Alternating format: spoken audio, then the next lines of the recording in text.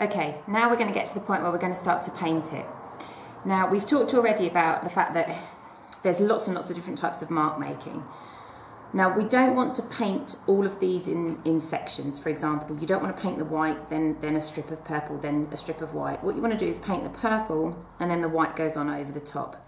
Otherwise, it becomes way too fiddly. So what we're going to start doing is painting in solid blocks of colour. And you can see that I've got my palette here with my paint on. I've put a lot of paint on here because I'm going to paint this in one go. You guys are going to paint this over a series of weeks. So you want to have a lot less paint on your palette, otherwise it just gets wasted. And it's much easier to just put a little bit more on as and when you need it, rather than putting loads and loads on your palette and then having to wash half of it down the sink. Now, remember that his work is really, really colourful. This one probably has slightly more of a colour theme to it, with these blues and these greens and a little bit of red coming in. This one, slightly warmer tones, purples, yellows, oranges, reds, and a little bit of blue here. You can make a decision how you want it to be. Some of his work is much more multicoloured, like this one, and it's entirely up to you. I really like this colour scheme, so I think this is the one that I'm probably going to stick to. And you can have his images near you as a reference to help you. Remember, your colours can be used as they come out of the pot, which is fine, but it's better if you mix them to generate slightly different tones. So I'm just going to go ahead and paint this, and as you're watching the video, although it's going to be quite quick, do have a look at how I'm mixing some of my paints together to get different tones and different colours.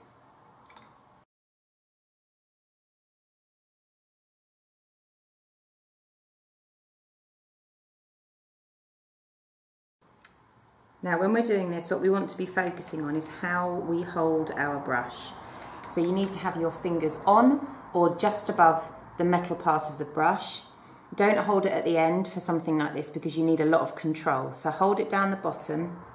When you're painting, you want to be resting on this part of your hand, and that will help you get nice, smooth brush strokes. When you put your paint on, use all of the brush, not just the tip, and that's going to help you get nice, long, flat brush strokes on your page, and that's going to make the paint go on nice and flat. And if you look at Fabric Lenny's work, you will see that it is very flat painting. There's lots of detail on it, but it is flat. So I'm going to start with this red, as you can see. And then what I'm going to do is I'm going to take it up into orange because I think it will be a nice colour change. Now, I'm going to do that on the paper. So I've got my red, which I've made by mixing these two reds together. And I'm going to take this darker of the two yellows and just pick a little bit up with my brush. And then I'm just going to apply that straight onto here and then blend it down into my red. Now, I already have a lot of red on my brush, which is going to start to mix with that yellow and turn it into a nice orange colour. And you should be able to see that mixing in, like so. And then I'm not going to touch the red again, so I'm going to go all the way around his head, and I'm just going to keep loading my brush with this dark yellow. And then slowly it's going to get lighter and lighter and lighter, and that's going to give me a nice subtle transition from that red into that orange. And I can repeat this process with lots of different colours. They don't always have to travel from one colour to another, like I'm doing here. Sometimes you can just rinse your brush and start a whole new separate colour, but it would be good to try all different techniques. So you should definitely give this one a go because it's a nice one.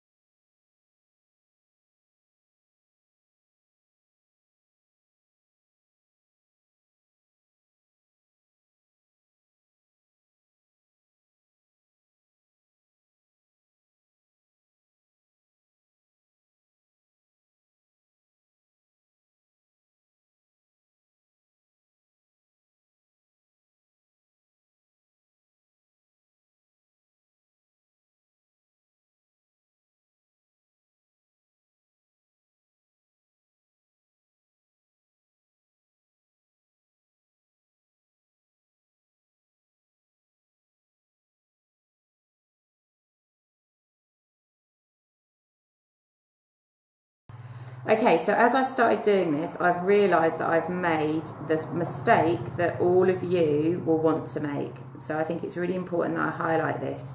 So in my excitement about wanting to paint my birds, I completely forgot that the one thing you must always do when you're painting a composition is to start with your background. It's easier to start from the back and work up than it is to start from the top and work down. So when you do this, and your class teacher will remind you of this, make sure you do your background first. And as I'm painting this background, what I want you to make a note of is how I'm changing my colours as I'm going across, because I've looked at Fabric Lenny's work and I can see there's lots of different colours coming through in his background in all of his compositions. So I want to make sure that I'm changing that colour as I'm working through my background.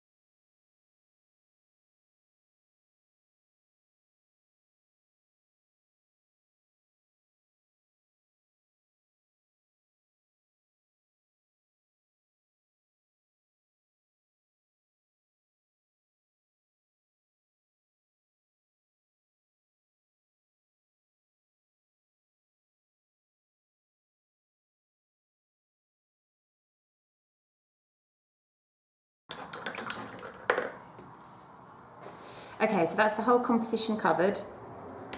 And obviously at the moment it looks very flat and it doesn't look anywhere near as interesting as Fabric Lenny and some of the beautiful patterns that he's got on his work.